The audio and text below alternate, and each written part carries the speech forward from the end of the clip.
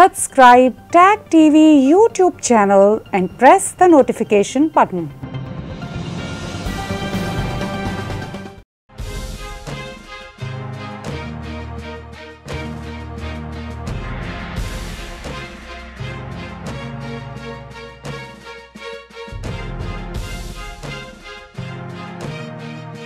Good evening, welcome to South Asia Newsline. I'm Yeshi Johnson. Here are the top stories we are tracking for you on Friday the 15th of October. 2 army personnel killed in counter-terrorism operation in India's Jammu and Kashmir. Bangladesh Prime Minister Hasina warns of tough action against perpetrators of communal violence post-temple attacks. And people in Nepal and India celebrate Vijay Dashmi festival with rituals and prayers. And now for all the details. 2 Indian Army personnel were killed in a gun battle during counter-terrorism operations in Poonch district of India's Jammu and Kashmir territory on Friday. This came after 5 Army personnel lost their lives in a similar encounter in the district on October 11. 2 Indian Army personnel, including a JCO junior commissioned officer, on Friday succumbed to their injuries sustained in a gun battle with terrorists in Poonch district of India's Jammu and Kashmir territory. The JCO and the soldier were critically injured in the encounter that broke out during counter-terrorism operations in Mender subdivision of Poonch on Thursday night. Vehicular traffic along the Rajouri-Poonch National Highway had been suspended as operations had intensified in the mountainous area till the last reports came in. This came after another JCO and 4 army personnel were killed in a similar encounter in Surankot area of Poonch on October 11. Security agencies have blamed Pakistan-based terror outfits for a spate in terror activities in Jammu and Kashmir in recent days. Indian Prime Minister Narendra Modi on Friday dedicated 7 new state-run defence firms, replacing the Ordnance Factory Board to improve self-reliance in the country's defence preparedness. Launching the defence firms, PM said the goal is to make India the world's biggest military power on its own. Indian Prime Minister Narendra Modi on Friday launched 7 new defence companies and said they will be a massive base for India's military power. The Indian government has decided to convert the Ordnance Factory Board from a government department into 700% government-owned corporate companies in order to improve self-reliance in the defence preparedness of the country. The companies will manufacture equipment such as ammunition, explosives, army vehicle and advanced weapon, among others. In a video address at the event, PM said India is taking new resolutions to build a new future. 41 ordinance factories को नए स्वरूप में किए जाने का निर्णय, 7 नई कंपनियों की ये शुरुआत देश की इसी संकल्प यात्रा का हिस्सा है। ये निर्णय पिछले 15-20 साल से लटका हुआ था। मुझे पूरा भरोसा है कि ये सभी 7 कंपनियां आने वाले समय में भारत की सैन्य ताकत का एक बहुत बड़ा आधार बनेगी। The Prime Minister also urged startups to be part of this journey in the country's defence sector. India's Defence Minister Rajnath Singh, who was also present during the launch, said the centre is aiming to bring India among the top countries across the globe in the field of the defence sector. In news from Bangladesh, Bangladesh Prime Minister Sheikh Hasina has issued a stern warning against those involved in the attacks on Hindu temples and several Durga Puja festival venues and communal violence that followed. Hasina on Thursday promised the perpetrators will be hunted down and punished. Videos that have gone viral on social media depict violent mobs demolishing several venues of Durga Puja and vandalizing Hindu temples. Communal violence broke out on Wednesday after rumours broke about alleged desecration of the Holy Quran at a festival venue in Chittagong district. Several incidents of vandalism were later reported. India's Foreign Ministry on Thursday termed the reports of violence as disturbing and said its consulates were in contact with Bangladeshi authorities. In news from Pakistan, Pakistan's Prime Minister Imran Khan assured Parliamentary Committee of the ruling PTI party on Thursday that the issue of appointment of new spy agency chief had been amicably settled by him and Army Chief General Qamar Javed Bajwa. Pakistan has been gripped in speculations that there is rift between the civilian government and the powerful military, with opposition parties slamming the Prime Minister for mishandling the issue. Pakistan's Prime Minister Imran Khan assured Parliamentary Committee of the ruling Pakistan Tehreek-e-Insaf Party during a meeting on Thursday that the issue of appointment of new Chief of the Inter-Services Intelligence or ISI had been amicably settled by him and Army Chief General Qamar Javed Bajwa. Information Minister Fawad Chaudhry told the media that a notification regarding the appointment would be issued in 2 to 3 days. Chaudhry, however, denied the PM would interview the candidates, saying that he will just meet with them instead, reports suggest.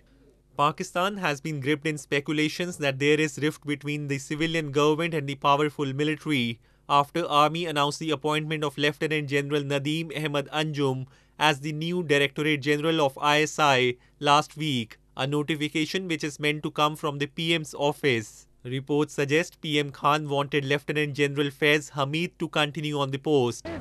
Meanwhile, President of Multi-Party Opposition Alliance Pakistan Democratic Movement and JUIF Party Chief Maulana Fazlur Rahman on Thursday slammed the government for mishandling the appointment issue. He said PM Khan has started wrangling with the army, which brought him into power.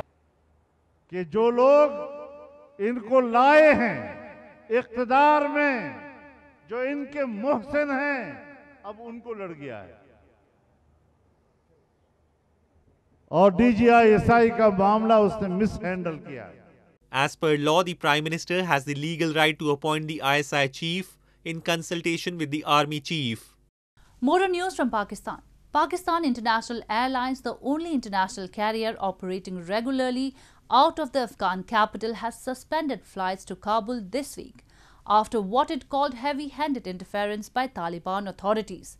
The suspension took place as the Taliban government ordered the airline to cut ticket prices to the levels of before the fall of Western-backed Afghan government in August. Pakistan International Airlines PIA suspended flights to Afghan capital Kabul on Thursday after what it called heavy-handed interference by Taliban authorities. This took place after the Taliban government ordered PIA to cut ticket prices to the levels of before the fall of the Western-backed Afghan government in August. PIA is the only international carrier operating regularly out of Kabul. PIA spokesman Abdullah Hafiz Khan cited the unfavorable working environment and non-conducive environment to operate international flights as the reason behind the move. With most airlines no longer flying to Afghanistan, tickets for flights to the Pakistani capital Islamabad have been selling at exorbitant rates. Tickets on PIA are charged for as much as $2,500 as compared with $120 to $150 before. The airline defended the ticket prices, saying the operation was not very lucrative financially and flights to Kabul had heavy insurance premiums. One of the main criticisms that came on PIA was the fact that PIA was charging a hefty amount in terms of fare between Kabul and Islamabad. But that was because of the fact that PIA was paying heavy insurance premiums on our flights to Kabul. And because of those insurance premiums, it was just not feasible for us to operate on the same price level that was there between August 15. PIA used to make break-even only if it had over 300 passengers to, on a particular flight. This has also drawn sharp criticism from Kabul residents who say that Afghans cannot afford high price of tickets. Flights between Afghanistan and Pakistan have been severely limited since Kabul airport was reopened last month in the wake of the chaotic evacuation of more than 100,000 Westerners and vulnerable Afghans following the Taliban takeover of Afghanistan on mid-August. In news from Afghanistan, A large explosion tore through a Shiite mosque in the southern Afghan city of Kandahar during Friday prayers, killing more than 30 and wounding scores of people, officials said. The second massive attack in a week targeting worshippers from the minority sect. That toll was expected to rise. Moving on, orphanages play an important role in Afghanistan, where tens of thousands of civilians have been killed in wars that have ravaged the country for more than 40 years. The lack of funding since the Taliban took back control of the country is forcing orphanage officials into tough choices.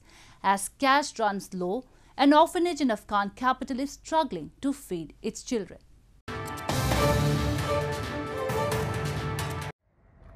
While many girls across Afghanistan remain at home and their brothers go to school, 9-year-old orphan Samira attends classes in her orphanage every day with hopes of becoming a doctor. Samira hails from the northeastern Badakhshan province and has been at the Shamsa Children's Village orphanage for 2 years. پدرم مرده دیگه میخوایم که در آینده پیلوت شوم دکتر شوم میخوایم که در وطن خود کمک کنم میخوایم که دیگر نفرها را از مریضی نجات بدم. But as Samira's orphanage runs out of funding and now food, there is a chance that her dreams could be crushed. Ahmed Khalil Mayan, program director at Shamsa Children's Village, says he is cutting back on the amount of fruit and meat he gives the children each week because their home is running out of money. We don't have enough funding. Donation is unfortunately at zero level. Bank operations are very limited. They are providing just $200 per week. So such a big project cannot be done by $200. As you see the whole project, it's not possible for us. And we are facing problems providing foods and other necessity items for these children. For the last 2 months since the Taliban seized control of the country and millions of dollars in aid suddenly dried up, Mayan has been desperately reaching out to donors who supported him before. He fears if the situation continues, the orphanage will not be able to function much longer. For the orphanage to shut down would be devastating for the children who receive mathematics, English and computer lessons as well as physical education, not to mention food and shelter. Facing an economic crisis as winter approaches, Taliban officials have urged Western governments to resume aid donations and called on the United States to lift a block on more than $9 billion of Afghan central bank reserves held overseas. Devotees across Nepal and India on Friday celebrated the auspicious occasion of Vijay Dashmi with religious fervour by performing prayers and rituals. Hindu women in parts of India also smudged vermilion on each other to mark the end of the festival of Durga Puja, dedicated to goddess Durga. Hindu devotees throng temples to offer prayers and make offerings to celebrate Vijay Dashmi or Dashain festival in Nepal's capital Kathmandu on Friday.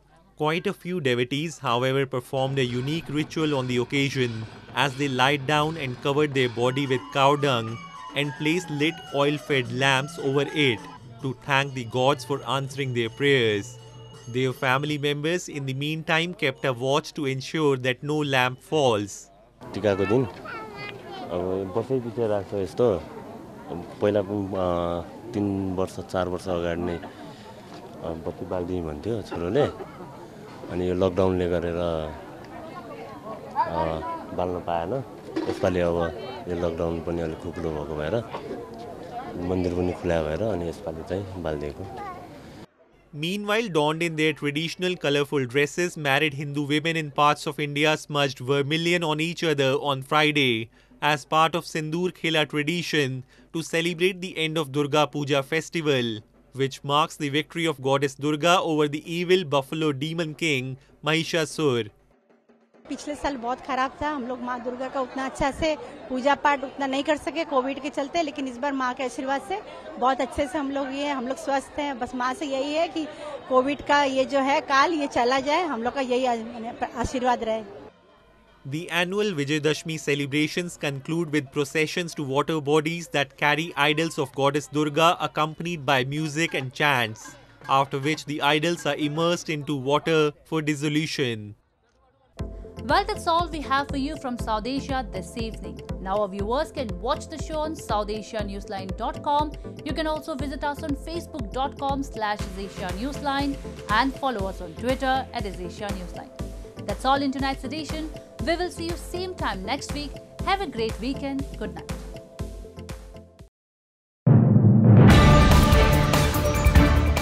Tag TV brings you daily news bulletin from India. Breaking news and views from India.